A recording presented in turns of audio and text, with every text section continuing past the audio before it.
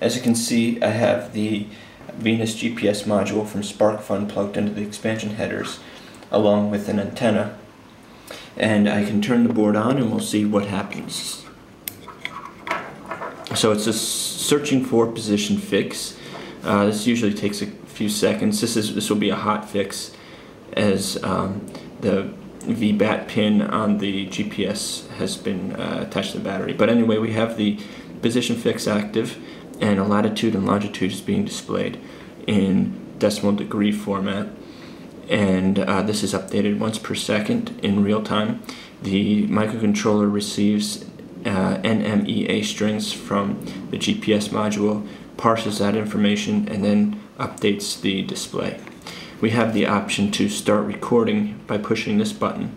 This will send a command to the Venus module that it should start logging the coordinates to flash. So I'll push it, and now you can see that it says recording. Again, we have latitude and longitude, and now it's also calculating distance since the start recording button has been pushed. This distance is calculated by the microcontroller using the Haversine formula. We also have the option to stop recording now. This sends a command to the GPS module to stop recording coordinates to flash.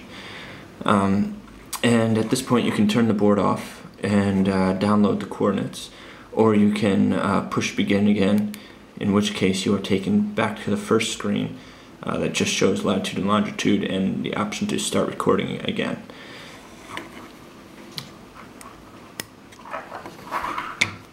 Okay, now we have the ATMEGA162 Experimenters Board hooked up to a RS-232 cable here, and the NMEA serial strings coming out of the GPS module are being sent through an RS-232 level converter and out the DB9 port, which we then have hooked up to a computer running the SkyTrack GPS viewer software. This software shows you the various parameters and settings associated with the GPS module, and over here you can see the NMEA strings coming in from the serial port.